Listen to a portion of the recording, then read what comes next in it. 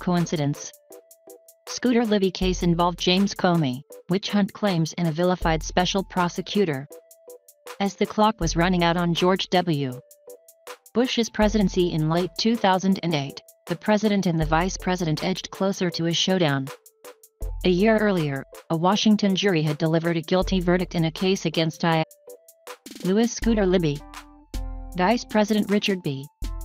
Cheney's former chief of staff and one of the architects of the Iraq War, Libby was convicted of lying to a grand jury investigating the outing of CIA operative Valerie Plame. While his White House was being packed up in boxes, Bush mulled candidates for presidential pardons. Cheney personally pushed for Libby. To the vice president and others in his orbit, Libby's conviction was the product of an overzealous special prosecutor in a liberal Washington jury, a witch hunt, as numerous conservative commentators wrote. The vice president pushed hard. Cheney really got in the president's face, a source told Time magazine. He just wouldn't give it up. But Bush was leery of lifting the felony convictions from the former White House official. The issue finally climaxed in a meeting in the final days of the presidency. The relationship between Bush and Cheney, two allies who had piloted the country through the rubble of the 9/11 attacks, and the invasions of Afghanistan and Iraq, reportedly never recovered. Now President Trump may have decided to do what Bush would not. On Thursday night, The Washington Post's Josh Dawsey and Philip Rucker reported the president is planning to pardon Libby. It is unclear why Trump is making the move, but the pardon has been under consideration for several months, the Post reported.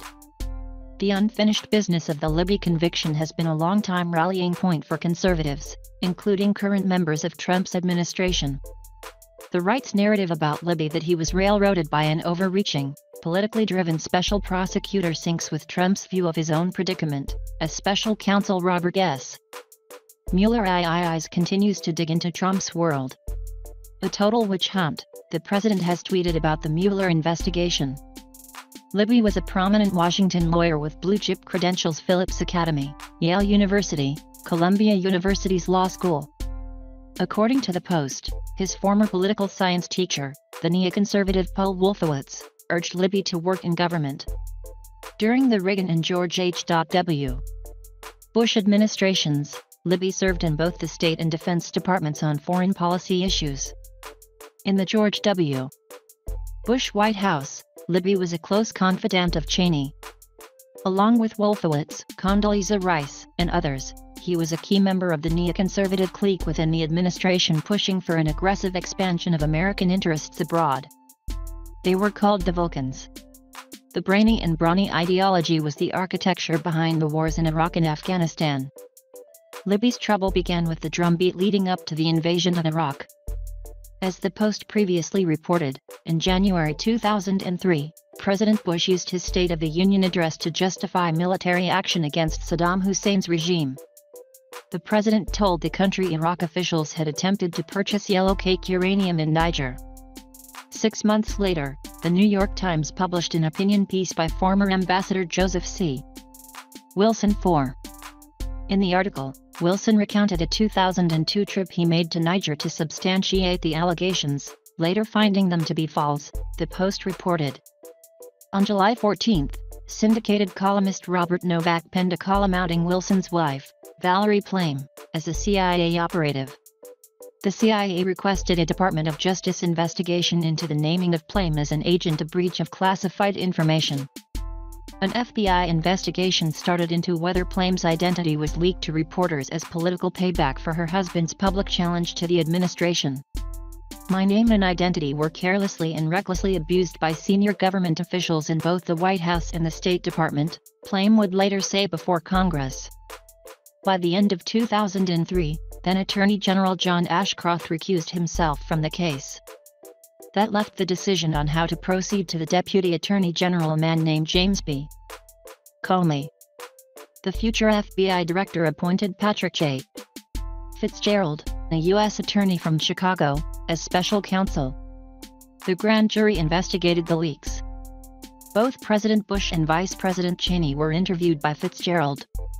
No one was ever charged for outing Plame, but Libby was charged with federal obstruction of justice and perjury charges for lying to investigators.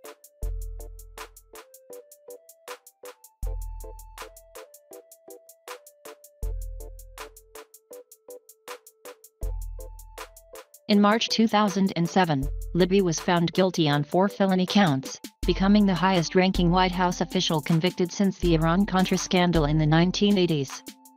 He lost his appeal that summer, and a judge sentenced Libby to a 30-month sentence and fined him $250,000. In July 2007, President Bush commuted Libby's sentence, saying in a statement he had respect for the jury's verdict but found the prison sentence excessive. The commutation, however, left Libby with a large fine and 2 years of probation. It teed up the conflict between Bush and Cheney in the last days of the administration. As the Bush team prepared to exit the White House, Cheney continued to urge for a full pardon for his former staffer, giving the cause an extraordinary level of attention, an insider told Time. Bush was cautious about pardons, an administration official told Time, and Libby failed to meet the president's own criteria. Pardons tend to be for the repentant, not for those who think the system was politicized or they were unfairly targeted. In an Oval Office meeting, Cheney tried once more to pursue the president. According to Time, he argued Libby was a loyal team player who had been made into a political fall guy. Fred Ed. Fielding, the White House counsel, argued against the pardon. Bush eventually sided with Fielding. Only months after leaving the White House, Cheney expressed his frustration with Bush's decision. "I was clearly not happy that we, in effect, left Scooter sort of hanging in the wind, which I didn't think was appropriate," he told CNN. Other Bush loyalists also expressed their frustration, including a number who are now in Trump's orbit. "Somebody's going to have to ask President Bush why he went out of his way to say he respected the jury's verdict," John R. Bolton, Bush's UN ambassador and Trump's new national security advisor, said at the time. "If you think it was a miscarriage of justice, then you think it shouldn't have gone to a jury to begin with." Alan Dershowitz, a vocal Trump defender on cable television, also pushed Libby's appellate cause, calling his appeal serious and substantial and filing a brief in 2007 asking for Libby to be granted bail pending his appeal. Victoria Toensing and Jody Genova, the husband and wife attorney team Trump considered hiring earlier this year, are also vocal Libby backers. When Libby got his law license back in 2016, DeGenova told the Daily Caller, "Comey and Fitzgerald tried to frame Scooter Libby, and they did, but then they didn't get it done. And then of course that idiot George W. Bush didn't give him a pardon, he only commuted his sentence."